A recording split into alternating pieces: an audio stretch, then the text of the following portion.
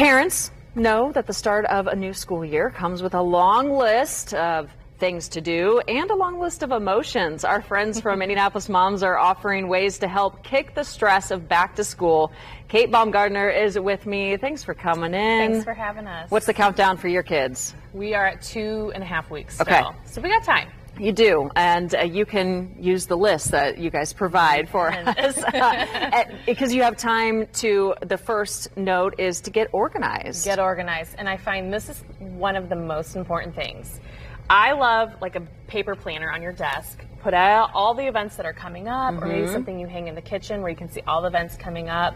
You know, organize outfits or snacks and lunches. If you are organized before school starts, you're going to feel so much better kicking off the school year. I really thought that was an impressive idea to try to have the outfits for that first week all thought about laid out. Just take a big thing off the list and your mental power that week for sure. And it lasts every day because you're doing more than just that first day.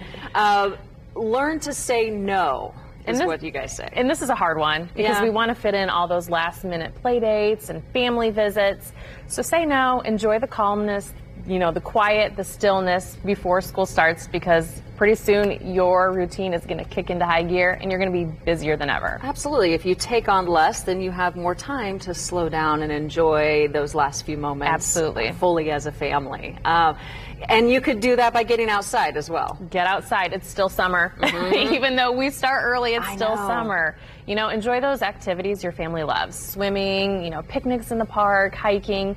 That vitamin D is going to give you such a great boost of, just feeling good, which is going to alleviate the stress. That's right. You can try to prevent it by getting outside, and if you are still dealing with the stress, it's a great way to relieve it as well.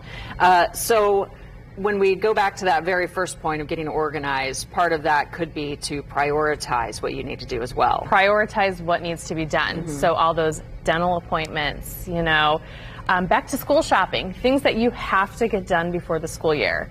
Do you need to do those tutorials on the cute lunch boxes? Probably not. Those can wait.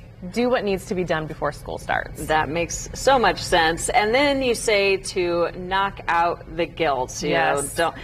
Life doesn't end when summer ends. Absolutely. And this is something we talk about a lot, is we have so much guilt, the things we could have done. We should have done this. Yeah. Don't worry about it. What you did was enough. Look at those memories, those moments. Truly cherish those, because again, you are enough. And you got weekends. And you have weekends. You can do other things. And Labor Day is coming up, so. We have some beautiful days in September and October. Absolutely. All right, good stuff to think about. Go to Indianapolis Moms to read all about it. And take a deep breath. Take a deep breath. All right. Hey, good luck in your 2.5 weeks. Thank you. We'll be enjoying it. Absolutely.